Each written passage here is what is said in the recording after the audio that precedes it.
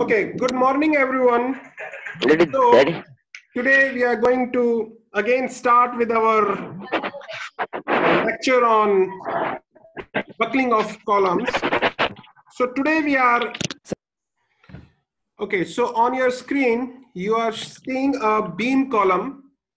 This beam column is subjected to a axial load P, and at the same time this beam column is experiencing a transverse load capital F exactly at the midpoint of the beam column. Length of the beam column is capital L. Now let us make a deformed shape of the beam column, that is the deformed elastic curve. If we look at the deformed elastic curve, we find that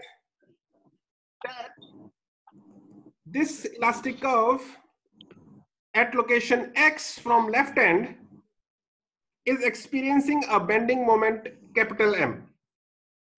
Now we will apply ordinary second order differential equation EI d square V by dx square equal to M. And we know that in this case, M would be equal to minus PV minus Fx by 2 for X lying between 0 and L by 2. Again here, let us take lambda square equal to P by EI. And if we substitute in this differential equation, then we have with us d square v by dx square plus lambda square v equal to minus lambda square f divided by 2p multiplied by x. And the solution of this differential equation would be v equal to c1 sin lambda x plus c2 cos lambda x minus fx divided by 2p. Now let us apply the boundary conditions. At x equal to 0, v should be equal to 0. That means c2 is 0. And let us differentiate the elastic curve. We get v dash equal to c1 lambda cos lambda x minus f divided by 2p. And we can understand that at x equal to L by 2, this v dash or the slope should be equal to 0. So this gives us c1 equal to capital F divided by 2p lambda cos lambda L by 2.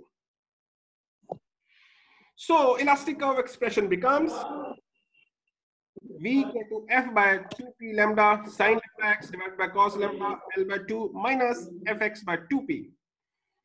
Where now let us put 2 equal to lambda L by 2. If we do that, we have expression of elastic curve as f divided by 2p lambda bracket star sin lambda x divided by cos u minus lambda x bracket close. Also, please appreciate that maximum value of deflection would be achieved at x equal to L by 2. Right? And we can find out that this maximum deflection can be written as Vmax equal to f divided by 2 pi lambda bracket star tangent u minus u bracket close.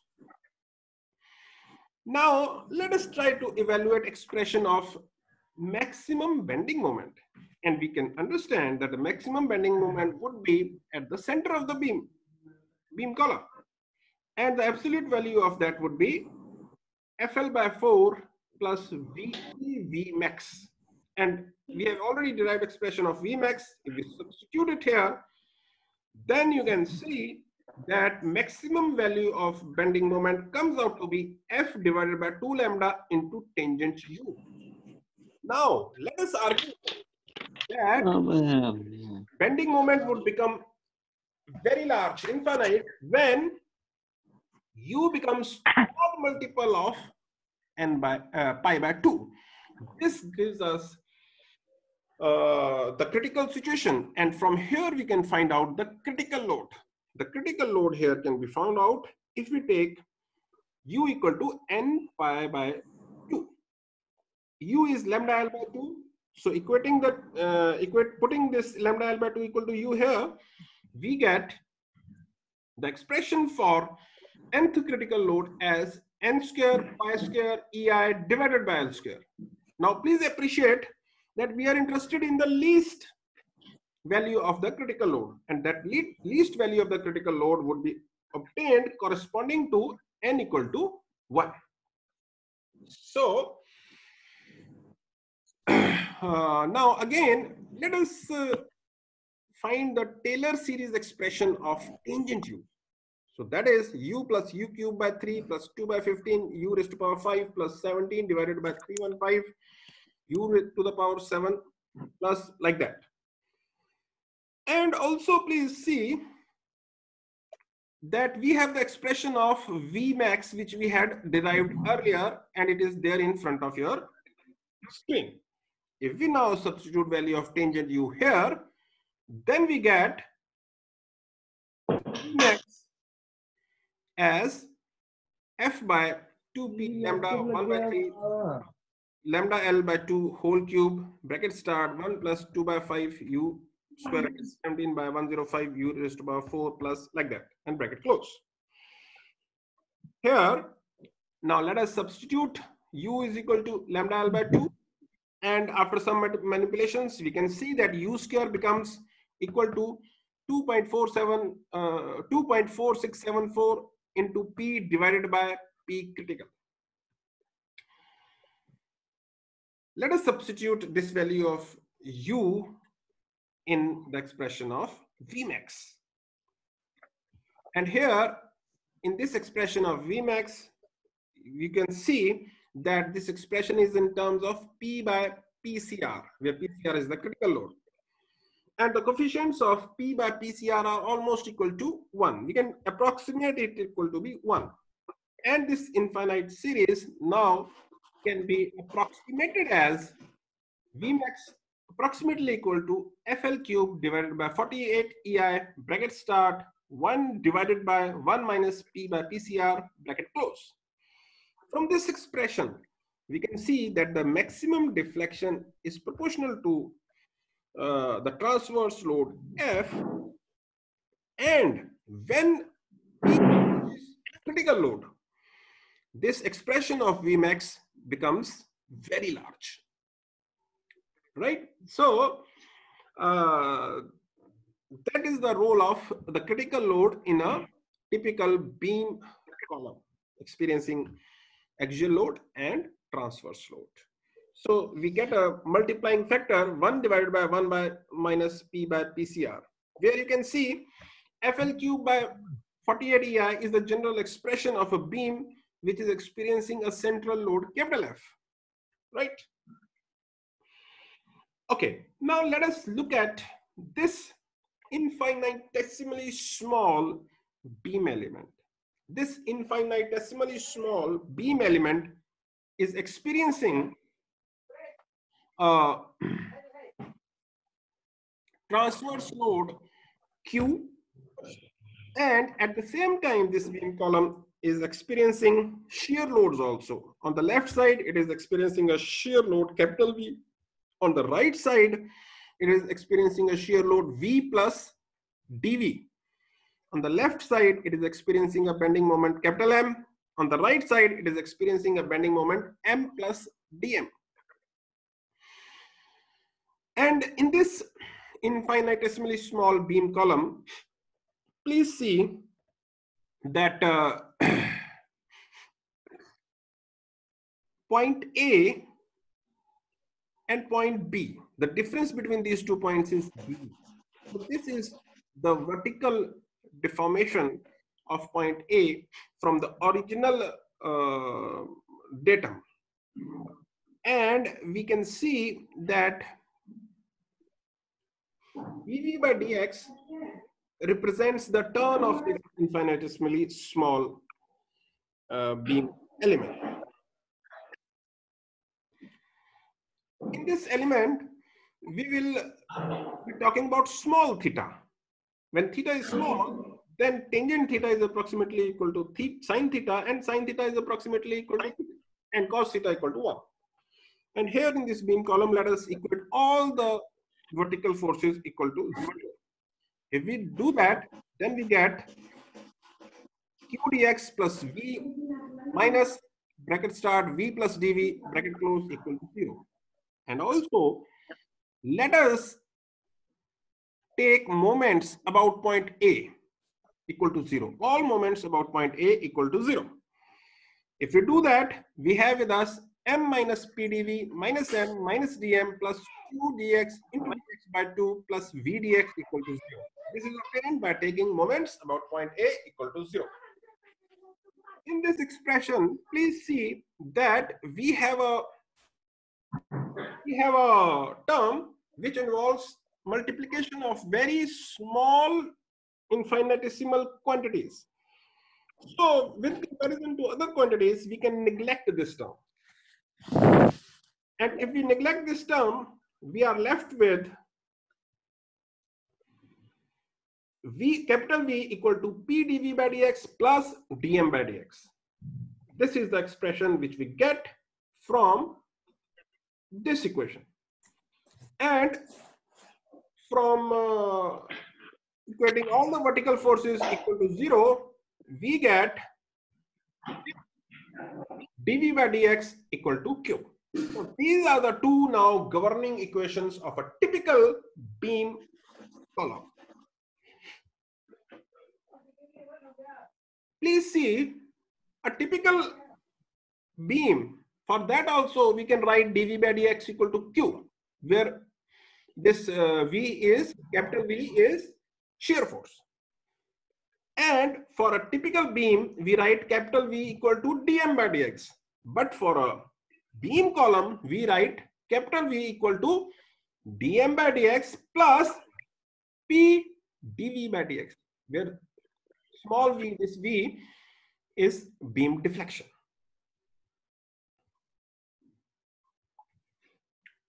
Now again, we can write d square m by dx square plus p d square v by dx square equal to q. This is obtained by substituting the value of capital V in the expression dv by dx equal to q.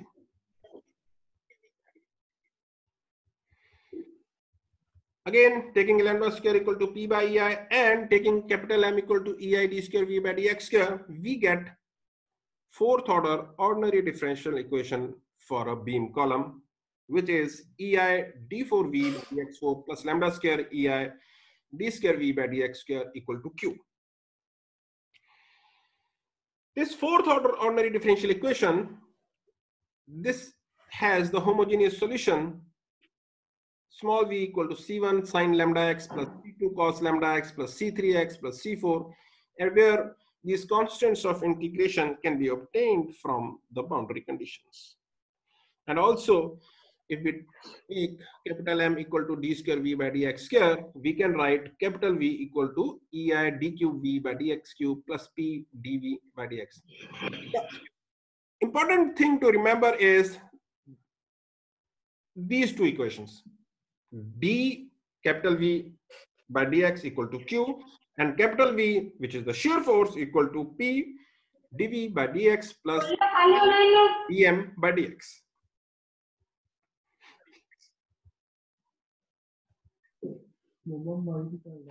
Okay, now let us compare the expressions which we have derived for beam column with the expressions which we have for beam. For beam, we have capital V equal to dm by dx.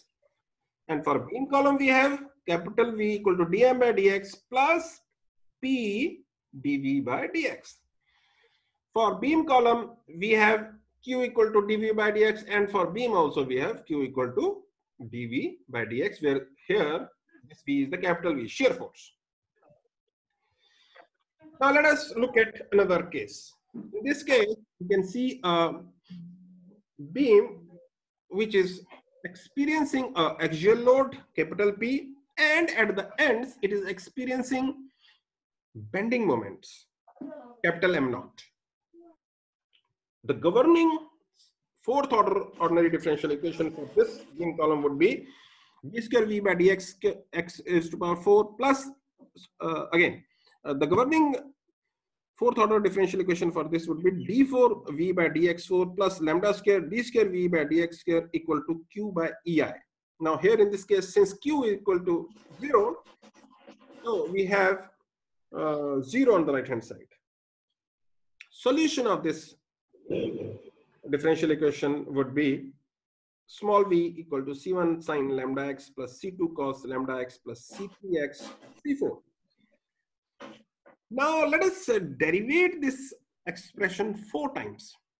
So on your screen you are seeing expression for v dash, expression for v double dash, expression for v triple dash, and also expression for v 4 dash. If we substitute this in the governing equation, we see that everything cancels out and we get 0. So all this is to just stress that solution of the differential equation is v equal to c1 sine lambda x plus c2 cos lambda x plus c3 x plus c4. Now boundary conditions are at x equal to 0, v is 0, at x equal to L, v is 0, at x equal to 0, bending moment is minus m naught, at x equal to capital L, bending moment is minus m naught. From these boundary conditions, we can find out